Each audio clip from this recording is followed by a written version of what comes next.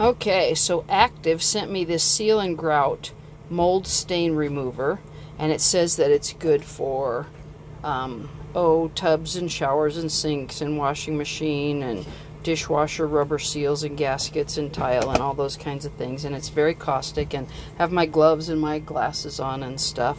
And it came with a foil seal inside there, a regular cap like this, and then a foil seal inside there, which was kind of hard to penetrate, which I suppose is good if you've got a caustic solution in there. But I have this toilet that is it's clean, but it's stained, you can see, because there's a lot of rust in some of the water at a couple of the campgrounds. Well, one campground in particular that we go to once or twice a year. So anyway, I'm gonna cut that open and then kind of spread it on there and let the gel dry for 3 hours or so, and then we'll see if it did any good or not. So I'm not sure, but they sent this to us so we could try it out. So we're gonna give it a try here with this rust stain in the toilet here.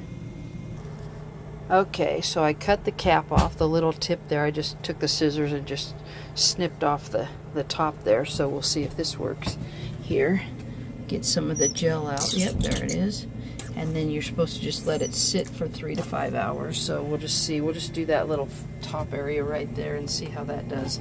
And we'll check it again in about 3 hours and give it a little scrubby scrub and see if it did any good on this ceramic toilet here. So okay, it's been a couple 3 hours here, and we let that kind of soak there in the back where the rusting stain was. Not the whole entire stain, I just put a little bit on there just to see how it would work.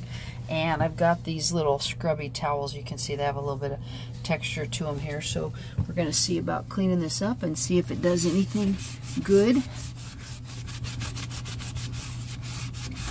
I think there's a little bit of a lighter spot there maybe. Let's get some water going here.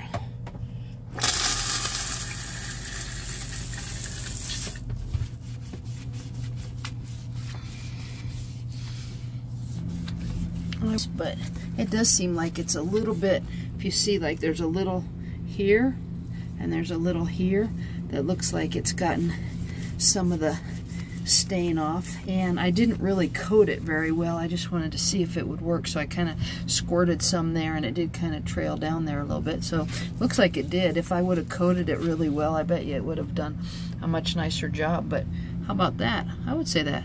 At first I thought it didn't really work, but now I think that it did there. So I'll have to try that again later and do an even better job. But it was really just kind of an experiment to see if it would work or not, and looks like it did. So all right, well, I would say that worked.